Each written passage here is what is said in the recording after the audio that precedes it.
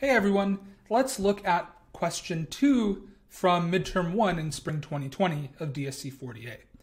So the question asks, is the following statement true or false?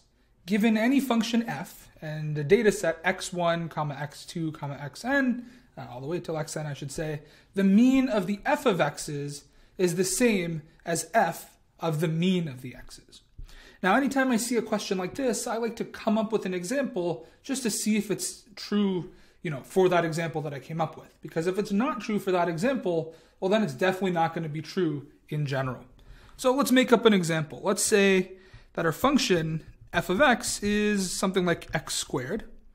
And I'll say x1 is equal to 1, x2 is equal to 3.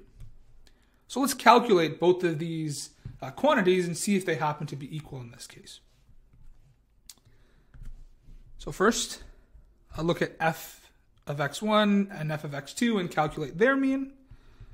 So f of x1 and f of x2, if I'm taking the average of them, looks something like this.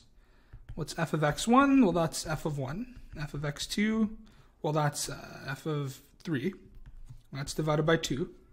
F of 1 is 1 squared, that's just 1.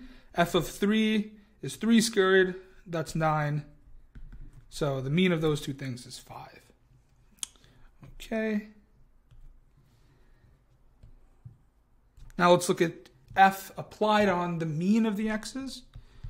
So that looks something like this. Well, what's the mean of the x's? Well, our x's are 1 and 3, so their mean is 2. And f of 2 is 2 squared, which is 4. So are these two things equal?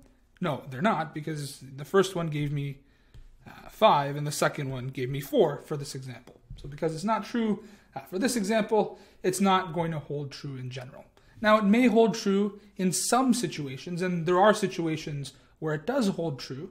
And if you're curious, you should look into what happens if you set f to be some linear function, like y is equal to mx plus b, but in general, it's not true.